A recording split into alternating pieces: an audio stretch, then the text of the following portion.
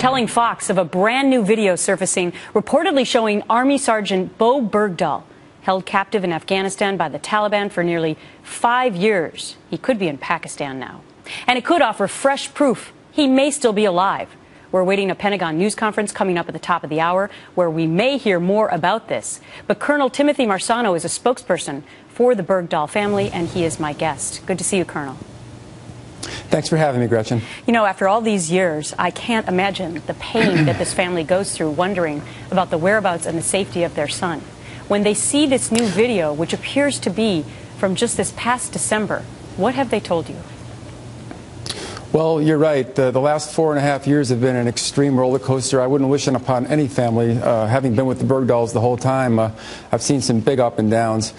As for the video, I can't speak about any video. I don't know of any video. I haven't seen it myself. But yesterday's news was really an opportunity for the Bergdahls to capitalize and reach out through the news media to their captors, to Bowe's captors, to plead for his release, and also a message to Bowe to try to stay strong during this ordeal.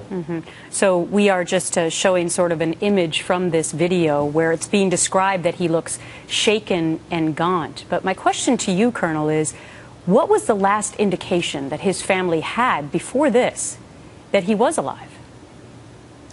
There were several videos that came out when he was first captured in about the first year, but then last year, through the International Red Cross, the Bergdahl family received a letter that they can verify was from Bowe, his handwriting. So that was a pretty big highlight in their lives. And hopefully the news of this video is true and Bowe is alive and well.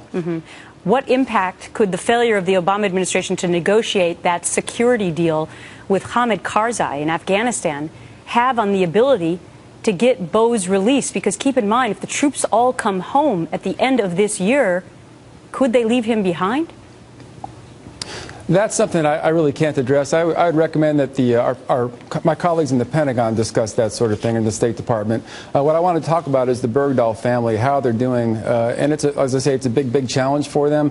Whether Bowe is released at the end of this year or anytime, hopefully sooner, and comes home safely to the arms of his parents, that's what we're looking to see. And what they've got is the support of legions of supporters, not only here in Idaho, in their hometown of Haley, Idaho, but throughout the country. And that's what they're leaning on right now to try to get them through this. And the entire country who's watching this story. As I mentioned, the Pentagon going to be having a press conference. They may speak about this in just a few minutes. Colonel Timothy Marsano, thanks much for your time. Thanks for having me.